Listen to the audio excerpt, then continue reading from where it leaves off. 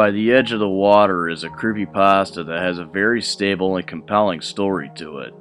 One that's not scary for having monsters in it, but scary for the shit that happens in it. It opens up with a guy typing out about an incident that happened to his older stepbrother. Now this is how the story is told. It's about a 17-year-old guy that constantly gets pushed around and bullied by his older stepbrother.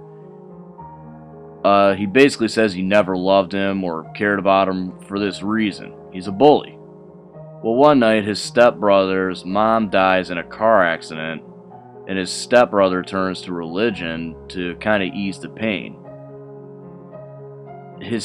He decides to get baptized, and through a very disturbing and shocking incident, the pastor starts saying some freaky shit and winds up drowning the poor kid.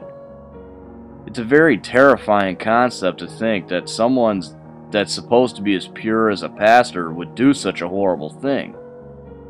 I mean, then again, there's that joke about priests molesting little boys, which is just fucking disgusting, but that's a whole nother thing entirely, and I really don't want to get into this.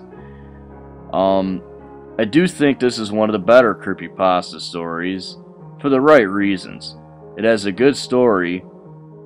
It's relatable to some people. I mean, the bullying thing and not getting along with siblings, whether they be step-siblings or not.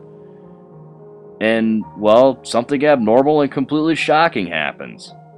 Listening to it made me feel like I was watching a short film, which only made it more awesome. It may not be my favorite creepypasta, but it is one of the better ones I've listened to. Give it a listen, and you'll see what I mean.